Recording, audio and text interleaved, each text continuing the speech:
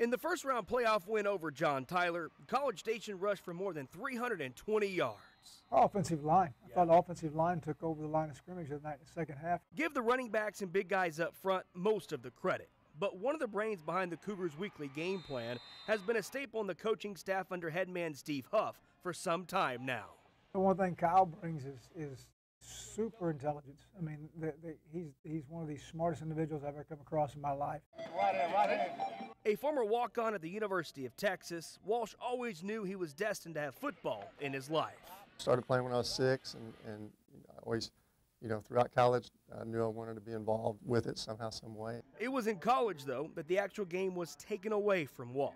A car wreck left the offensive lineman paralyzed below the waist. Sure, there's challenges that I face every day, and there's challenges that I went through that were tough, but I wouldn't want to trade those tough experiences just because of where the blessings that I've gotten through that. Spoken like a true champion, and Walsh is that. A 2-time state champion to be exact. He won a title as a player with A&M Consolidated in 1991, and most recently helped College Station win it all in 2017.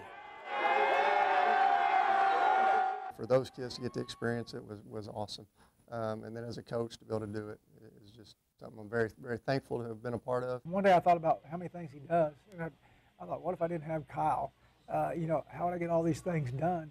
And, it's just amazing, amazing. But besides that, I mean, what a great spirit around the kids. I mean, he can walk into a room, look up at the video, and within a second he can tell you exactly what's going on. When talking to the Cougar players, it doesn't take long to figure out Coach Walsh has the respect of the entire team, and especially his position group.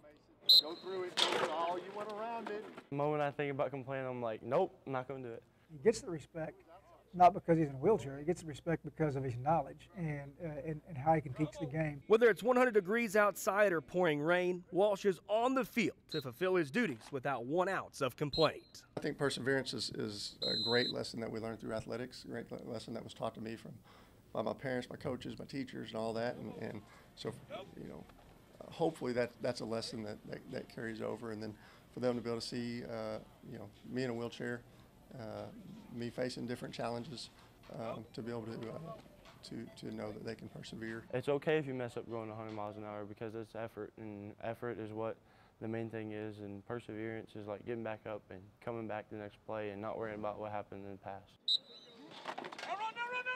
Walsh's ability to relate to players is uncanny, but his positive attitude is what makes the assistant coach such an asset to a program that hasn't missed the postseason since starting up in 2012. The people that I've gotten to meet and that I'm with, my wife, who's the most beautiful and amazing woman in the world, my 2 children who I wouldn't know what to do without them. So I am extremely blessed. And so is College Station, to have a coach dedicated to impacting players' lives beyond just the X's and O's of the game. I think how he's able to communicate with kids and the attention he can get out of the kids by, they're going to pay attention to him.